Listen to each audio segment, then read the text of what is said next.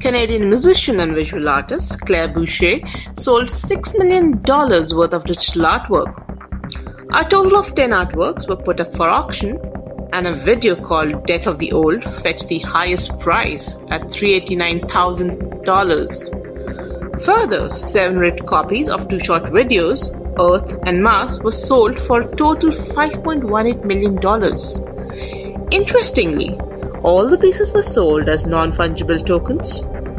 NFTs have gained massive popularity in recent times, especially in the digital art and game space. For 13 and a half years, every single day, Beeple's digital artist Mike Winkleman posted a new work of art online. Titled, "Every day the first 5,000 days is a unique digital art authenticated with a unique non-fungible token or NFT. All this digital art is put together as a collage that sold for over $69 million at a recent Christie's auction. Weird, strange, and stunning art attracting high prices is nothing new, but Beeple has delivered a first-of-its-kind art. And today, NFTs are not just restricted to the art world.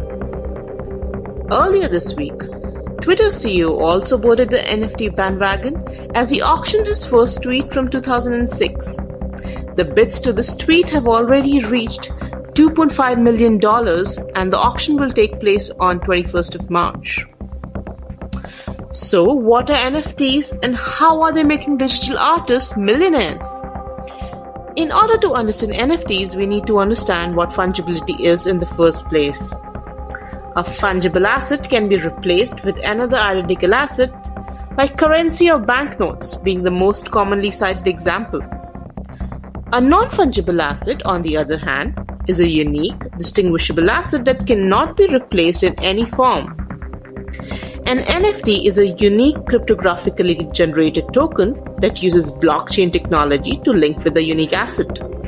They represent tangible and intangible items such as art, sport cards, and even virtual real estate. No two NFTs are the same and are easily verifiable. Each NFT includes specific information, such as the buyer's name, date of the event, and the venue. So, why NFTs? Why are NFTs getting so popular? Well, to start with, they are indivisible, meaning that NFTs cannot be divided into smaller denomination, as in the case of Bitcoins. Also, since the NFT data is stored on blockchain, the tokens cannot be destroyed, removed, or replicated. Being on the blockchain allows easy tracing of the original owner and eliminates the need for third-party verification. Well, the NFTs derive their value from the fact that they are scarce. Although NFT developers can create any number of NFTs, they are purposefully limited to add value.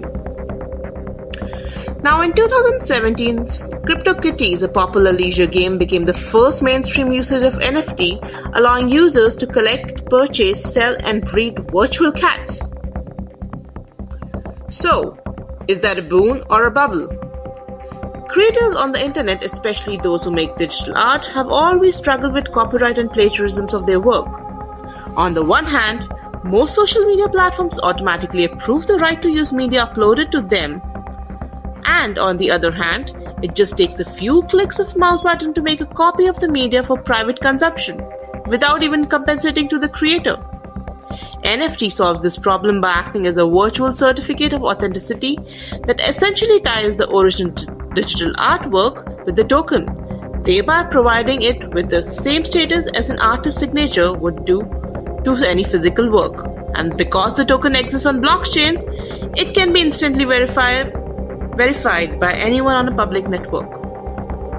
So what is the future of NFT?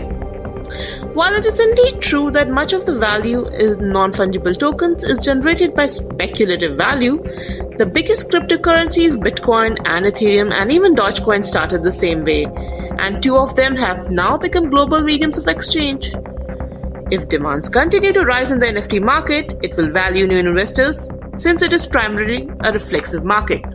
So keep your eyes open for NFTs.